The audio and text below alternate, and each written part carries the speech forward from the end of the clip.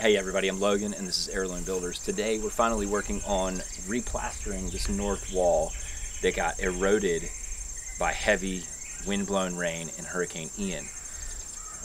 It used to be 3 coats of earthen clay plaster with a skim coat of lime plaster or render on the surface to protect that clay plaster. This was, as many of you have suggested, destined to fail. To me, it was an experiment. I wanted to use as much clay that I dug up from digging the foundation on the house and limit how much outside material we brought in to actually build the house. If you know anything about the house is built with mostly materials from this area, if not this land. The frame is an oak timber frame, post and beam. The walls are straw bale walls with earthen and clay and lime plaster to finish. But heavy rain saturated the clay plaster, and as that clay plaster gets wet, it absorbs, it starts to turn back into mud, and that mud just doesn't have enough strength to hold on to the straw. So it delaminated, it fell off of the house, and now we're left with a straw bale wall system with the clay slip coat that is protecting the bales. We're still going to keep the clay slip on the straw bale walls to protect the bales from the corrosive quality of the lime plaster. Now again, this lime plaster, because it is caustic, it is corrosive by nature, we need to take a little extra precaution in masking off the things that might get damaged. So I'm going to put some cardboard down on top of the deck here, and I'm going to keep a sponge with me and a bucket of water so that I can wipe down any metal or the windows if they do get lime on them. So we're going to be making lime plaster today, and the key here to get the lime plaster to adhere to this straw bale wall system with the clay slip is to make sure that we add a little bit of clay to that lime plaster, because like bonds to like. Clay wants to bond to clay. Lime actually bonds really well to clay on its own, but adding a little bit of clay into this first coat of plaster is really going to help the two bond together and create a really strong connection to the straw bale wall system.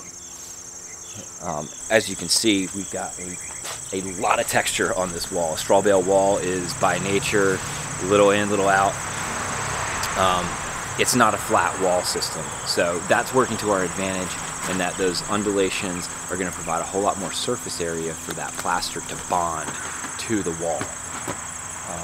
There are little bits of straw sticking out, and that's going to also help key that plaster into the wall system. So I'm going to disconnect the light off the wall and re-prep that area for plaster. I'm going to go ahead and staple the burlap and probably add some fiberglass reinforcement around the windows and around any other penetration so that the plaster has something to bond to. We need a lath stapled to the framing to help the perimeter, the edges, stick. So on the original installation, we had diamond lath, the metal, expanded metal lath at the bottom and around the door, and burlap around the windows to adhere to the clay plaster. That burlap is loose in some spots, so I'm going to go back and staple that off and make sure that the metal lath at the bottom of the wall is nice and secure, and anywhere that's weak, I'm going to add some fiberglass lath that's going to work really well to hold the plaster in place and prevent cracking. So I've gone through and prepped the walls by taking a shovel and scraping off all the loose mud and getting down to that slip coat of plaster so that we have 3 full coats of lime plaster in the finish. And so here we go, let's do it.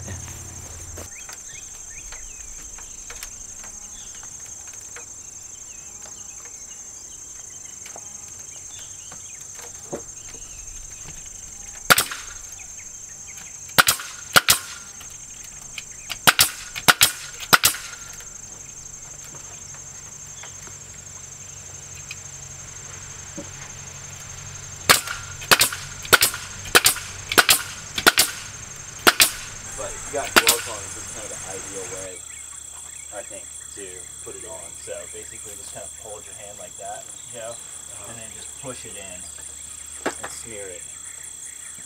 Finger painting. Do you end up using the towel on this coat? And then, I mean, kind of maybe at the end. Okay.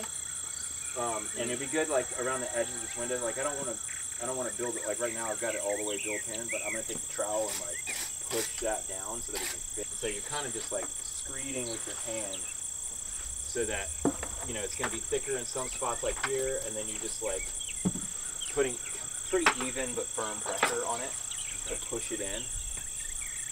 And really, we're just trying to work it in there, make it stick, and get in there. Like I'm cool with this texture right here, and then we can come back and kind of just flatten it with a trowel. I'm gonna scratch it.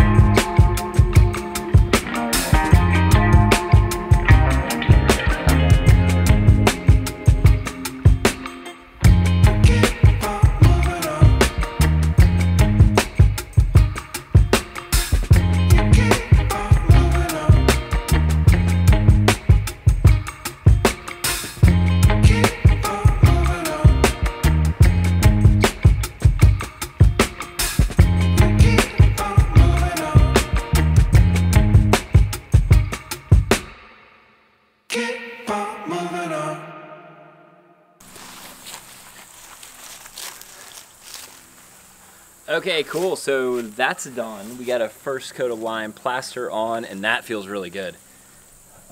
If I had to do it over again, though, honestly, I would have made a wetter mix. We mixed this plaster to where it's a little bit drier. It's not sloppy. I mean, when you hold it in your hands, it doesn't just like ooze out. That probably would be better for the second and third coat. I made this a little too dry though, because when we put it on top of the earthen plaster, that plaster, even though we wet it down, we make sure to wet it down, that earthen plaster, so that it's not so dry and it pull all of the moisture out of the fresh wet lime plaster as it's curing. You don't want that earthen plaster to suck the moisture out of the lime plaster, so we wet the wall down first. But there's still a lot of it, and it's so thirsty that it still, I think, absorbed some of the water out of the lime plaster a little bit too fast. And you can see a little more cracking in this coat of plaster than I would like. but it still feels really strong. It's got a good bond to that earthen clay slip on the straw bale wall, and overall I'm really excited about it. And one of the things that we were able to do here that I hadn't tried before, but it actually worked really well, is take the bottom end of this glass jar. It worked out perfectly with the little beveled sides to put right in here and create a stop for the plaster, so we have a nice place to finish the plaster up against where this wall sconce is. So that worked out really well. We just troweled, I just put this right up on the wall and troweled all the way around it, and was able to pull it right back off. So I can mount that light in between coats of plaster if I don't get to this next one for a week or two. I can go ahead and mount that light back on. It's got a nice flat place to land. So overall, I'm really excited about the progress today. Graham and my buddy Joe came over to help out. They knew what was going on, thanks to YouTube, and offered to give me a hand to getting this wall put back together. And within, 2-3 hours, Liz, myself, Joe, and Graham all knocked this out. So it's really not that big of a deal. 3 hours per coat.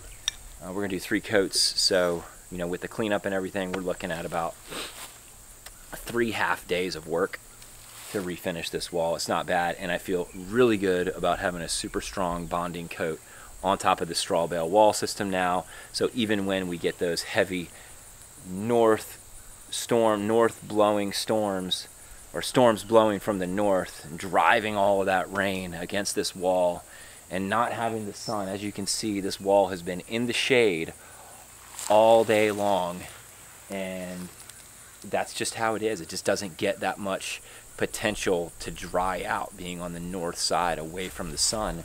So when it gets hammered by rain, it just sits there and sits there. It doesn't have a lot of time to dry out, and so that clay plaster had just absorbed all that moisture, and it couldn't hold the weight, and that's why it fell off. But now we've got a 1/2 inch of lime on there to protect the straw bale wall system and bond to the straw bale wall system.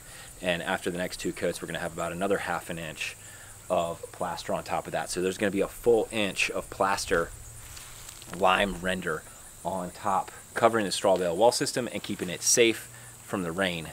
So I feel really good about it. I hope that you guys were able to gain some understanding about the process here, and hopefully it helps you on your project. As you guys know, the comment section can be super helpful at sharing information, sharing different strategies that work. This system works out super well in my area because we have so much clay and exposure to sun and wind for drying that I'm able to use earthen plaster on the inside of my straw bale house and save the lime, the complete 3-coat lime system, only for the north wall that doesn't have the same drying potential. But let me know what you're about to do on your project in your area, and that information is super helpful for other people that might be in the same situation as you. So this is how we do it here, and I hope you guys find luck on your project. If you like this video, smash the like button. Make sure to subscribe if you're not already, and hopefully we'll see you on the next one. Until then, peace out.